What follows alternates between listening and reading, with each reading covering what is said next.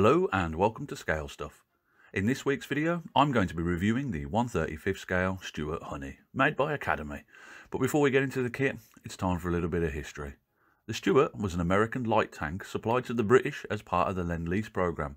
Used in the opening years of World War II in the deserts of North Africa, the Stuart quickly became very popular with its crews, as the mass production methods used to make this tank made it very reliable. Because of its smooth handling, they were often referred to as honeys by the crews that manned them. However, because of its light gun and armour, the Stuart was quickly outclassed as a fighting vehicle. It did, however, fight to the end of World War II, but was used more for reconnaissance and screening roles. Surprisingly, some Stuarts were still used by armed forces up until the 80s, and they're still registered on the Paraguay Active Forces list to this day. Now, onto the model. This kit was first tooled in 2002, so this version of the model is 20 years old at the time of making this video. New boxed versions of this kit have been released by Italia and Airfix since then, but the kit hasn't been retooled by the look of it.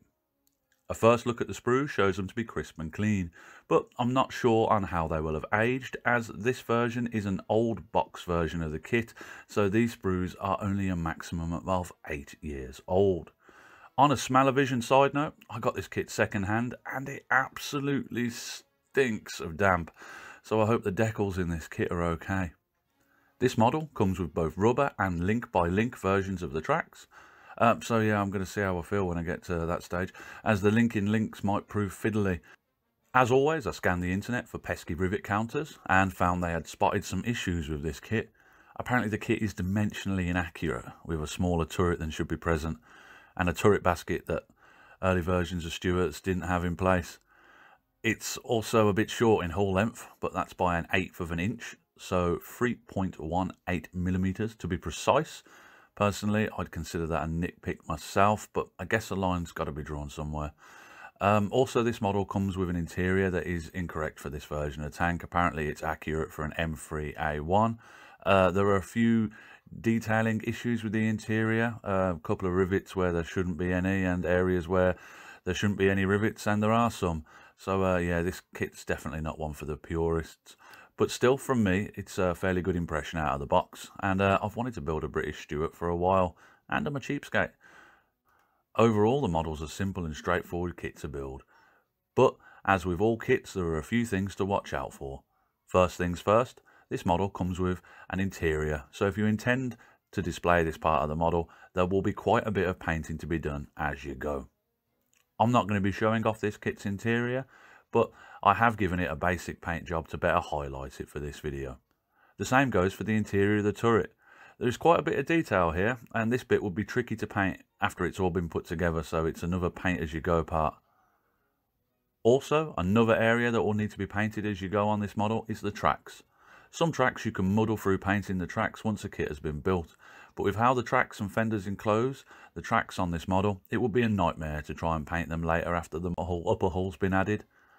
While on the topic of the tracks, when I got to the tracks in this kit, I decided to skip the linking link tracks, as yeah, I tried to build a couple and found them to be a little bit tricky.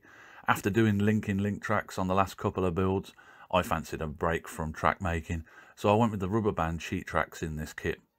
The rubber tracks included in this kit are the melt the pins to fix type, and I had some trouble fitting them as the pins decided to snap as I put the tracks over the wheels, so be gentle or take one of the wheels off, don't do what I did. Fortunately, the fenders are enclosed enough to just glue them to the top of the fenders and yeah, have the bad seam mostly hidden away. A last bit to watch out for on this model is the main drive wheels. These are best fitted nearly flush with the sides of the tank, so the upper hull will fit on easily after. A dry fit of the upper hull with these unglued in place will make the correct placement much more apparent than just winging it will. And yeah, it could lead to a bit of trouble if you don't do that. Also, this model comes with options to build an American version of the tank, so if you want to build one of them, watch out for the optional steps in the instructions. And if you intend on building the British version of the tank like I did, the smoke grenade launchers will get in the way of the big side turret decals, so personally I chose to leave these bits off so the decals were easier to add on later.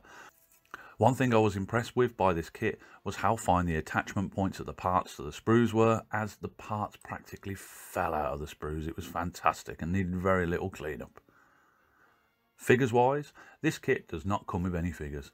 I think that this is a shame, as a nice driver figure would be a good excuse to leave the front hatches open and shaft the interior a bit without having to leave the top off.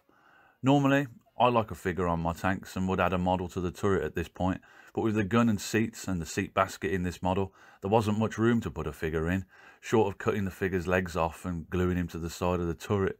But in doing this, it would have interfered with the gun's elevation, so I chose to finish this model button down.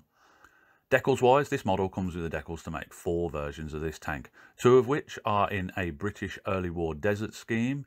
One version is an all green American tank, and one version is for a captured Japanese version of the tank. So plenty of colour schemes to pick with this model, depending on what you fancy making at the time. Conclusion. The Academy M3 Stuart Honey is a nice model, but it does have some issues with accuracy, which I feel lets an otherwise great kit down. Sadly, there are no other British M3 Stuart kits out there though, and more accurate Stuart kits would need to be modified to make them into a British version. I think Academy missed a ticket with this, as addressing some of the dimensional problems in a budget kit like this would really open sales of this model up to the accuracy hunters out there, and completely corner the market, as leaving the errors in is just asking for a competitor to address them and become the go-to kit in class.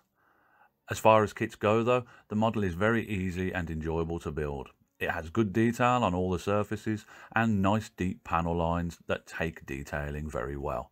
The interior and turret detail, while not 100% accurate to the tank's type, would also be a nice budget introduction to this type of scale model kit. I paid £17 for this model second hand, and it can be picked up for around £20 to £25 brand new. And to be honest, from me, for what you get in the box, even with its inaccuracies, it's still a good value kit for the money. And I'm quite happy with how this model's turned out. Anyway, that's my review of the 1/35th scale M3 Stuart Honey by Academy. As always, thank you for watching. I hope you find this review helpful if you're thinking of buying one of these kits at home. But until next time, look after yourself and have a good one. Goodbye.